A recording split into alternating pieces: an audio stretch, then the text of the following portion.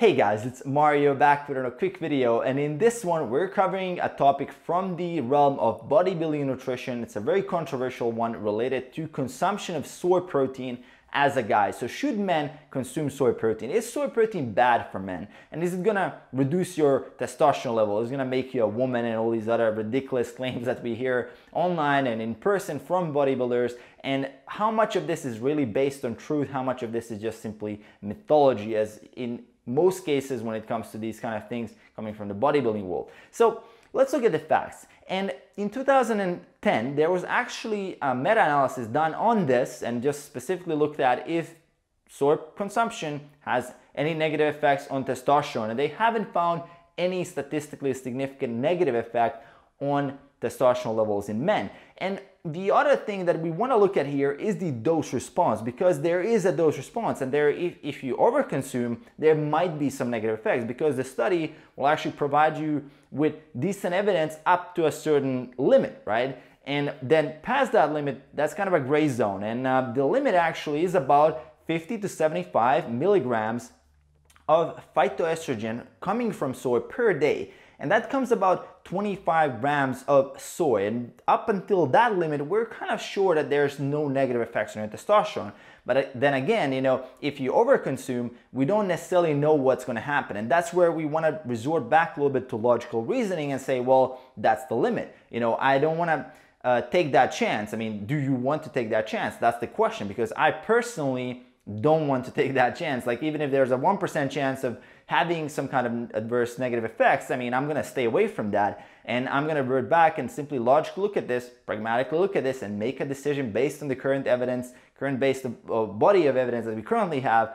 To me, is saying, well, if you stay within that limit of 20-25 grams of protein from soy per day, you're good to go. And that's a kind of a thing that we're really looking at this in an extremist way. I know when soy was first found to be good and health beneficial, I mean, even now we know that moderate consumption of soy can help reduce cholesterol levels. I mean, it can help with women and with the breast cancer development, and can reduce prostate cancer in men. I mean, there's a lot of interesting benefits that can come from soy, but then people hear this and they're like, well, soy is good, a little bit of soy is good, then more must be better. And that turns into consuming a little bit of soy per day into, well, let me eat every single food that has soy in it and also add soy protein powder on top of that. So it's really about moderation. It's really about that dose. Dose makes it poison, as they say. And that's specifically with soy. We don't necessarily know what's going to happen if you just bombard yourself with a ton of soy.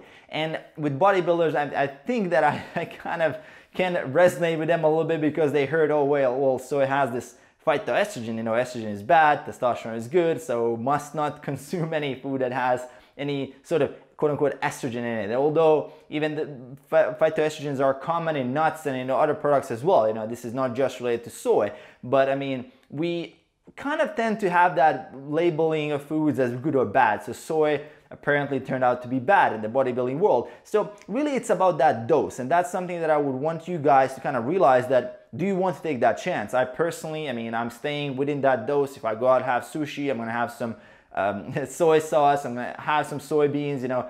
It's every once in a while, and that's beneficial. If you stick to that moderation, the golden mean, the middle, even Aristotle talked about this thousands of years ago.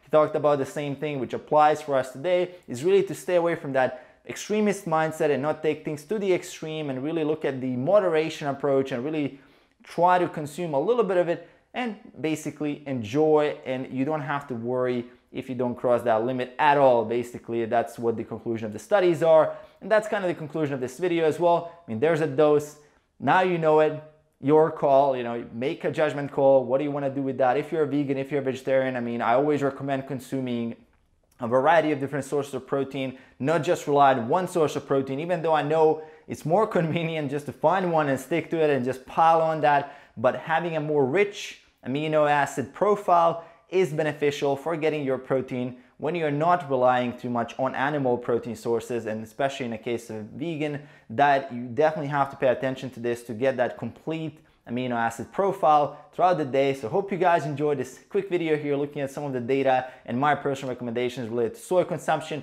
Let me know in the comments below, are you consuming soy on a regular basis? What's your current soy consumption? Just out of curiosity, I'm interested to hearing that. Aside from that, what's your opinion on soy? Should you consume soy or not? Based on the evidence that I said in this video, I'm going to link the study in the description below for you guys to check that out. So leave me a comment below. Aside from that, make sure to hit that subscribe button right in the face to support the channel, and I'll see you guys in the next one.